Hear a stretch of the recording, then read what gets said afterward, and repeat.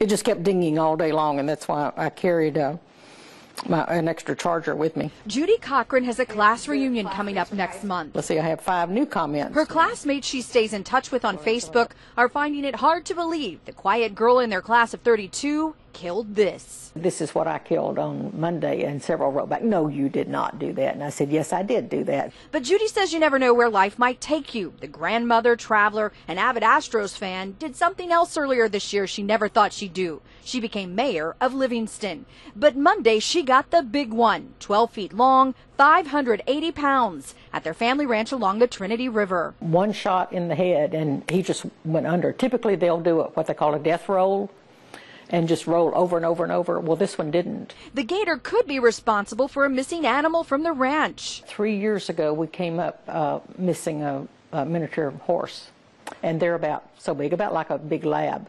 Polk County is one of a few core counties where you can only kill a gator 20 days of the year. It must be baited and caught first. The Texas Parks and Wildlife window is open now. The gator is now at the local taxidermist, where its head and tail will be mounted. The body she'll have made into boots.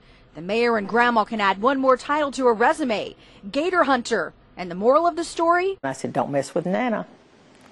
My grandchildren call me Nana. In Livingston, Christine Dobbin, 13 Eyewitness News.